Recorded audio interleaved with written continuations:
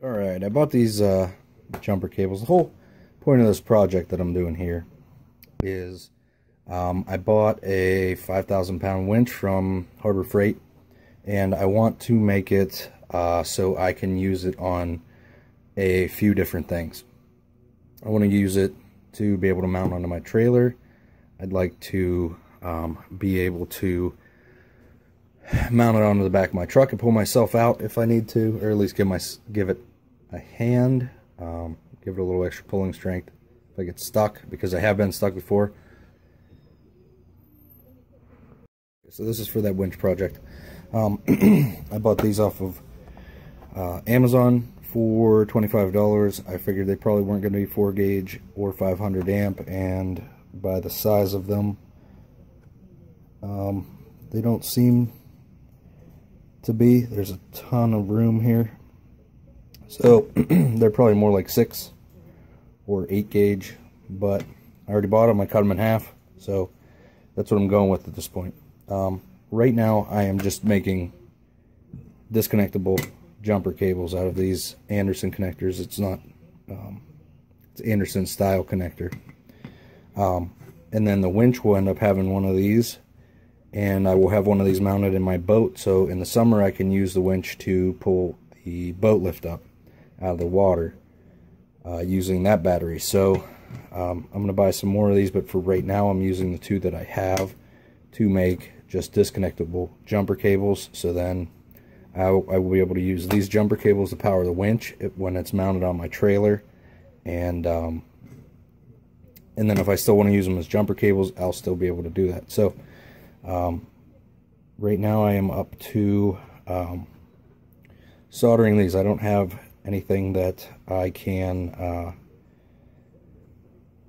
crimp this with, because it's 4 gauge. It's really big, so I'm just going to solder them in. Their Anderson website says that that's an acceptable alternative, and that's what I'm going to do.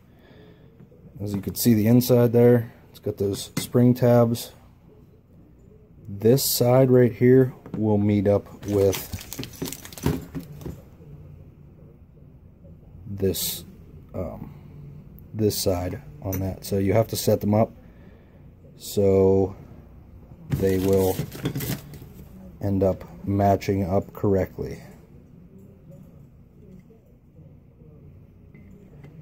So like that. So I'm just going to lay it all out before I solder it to make sure that I do it right, because I want them to clip in and not have an issue. So I'm going to lay it all out and then solder them up.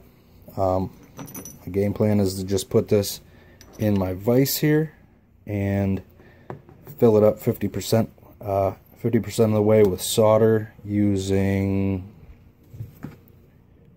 this little torch, and then dip the end here down into it and let it heat up so it solders all these wires. Like I said, these are probably more like 2 gauge. The plastic around them is very, very thick. When if it was actually 4 gauge, it would be thinner plastic or coating, thicker wire, but it is what it is at this point. So I'm going to go ahead and do one, and then I will be back with you. Little part. You can see, hopefully you can see the line on the black cable matches up to the line of that. I'm going to do the next one red. Like, I just got done with this and I'm pulling on it. It's good and tight. So do the red one, then I'm okay. So I soldered this one on and I finished it. You can see the tips there. So I have the small part of the jumper cables done, and I am now working on the other side.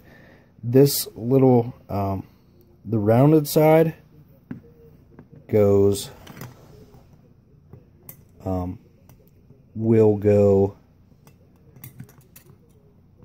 on this side of the Anderson connector. So I have these set up right there, so they are they're set up how they're going to go in, and I made a mark on the connector and a mark on the lines on where they're going to match up to go into here. So when I solder them on the vise over here, I will know where they need to be to line up accordingly.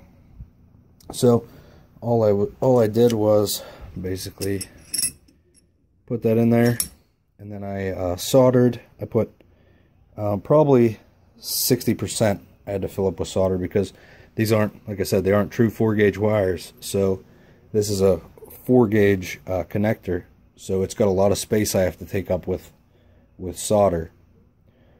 For you, if you get actual 4-gauge wire, you won't have to put as much solder in. It'll be more like 50%.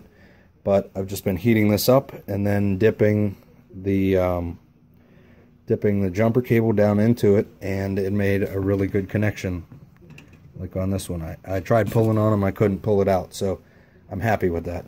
So I'm going to go ahead and do this, and then I'll show you the finished product. Okay, here we are. These are both done. They are still kind of hot.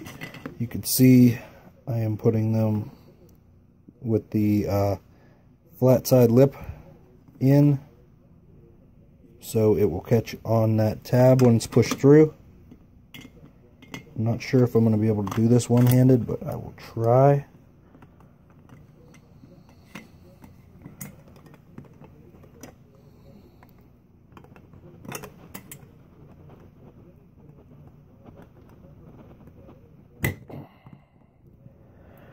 One, two. They both clipped in. You can see how they are there. Now, once again, one-handed, we'll try to plug these in together.